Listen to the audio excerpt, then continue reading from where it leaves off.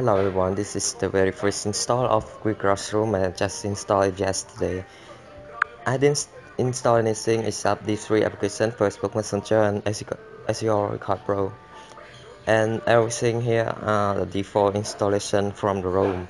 What's good about this ROM is that you can change the Wi-Fi icon, signal icon, and also the battery style. You can change it by clicking 3 minutes battery. Okay, we can have a lot of style. You can change it easily, anything you want. Okay, that's it's a nice room. You can customize about some icon on a status bar. One more thing about it is that you can download from the YouTube directly. You can have OG downloader.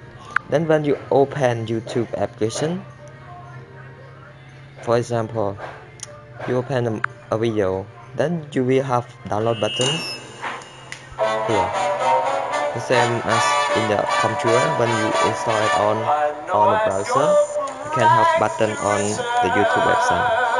So it's good to have button here. We don't need to install TubeMate to be able to download video from YouTube.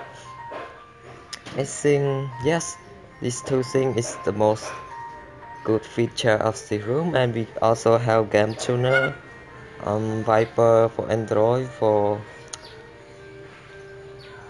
anything related to the sound. Can have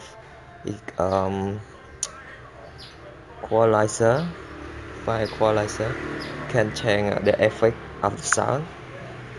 Thank you for watching my video. If you have something to ask, you can leave a comment below.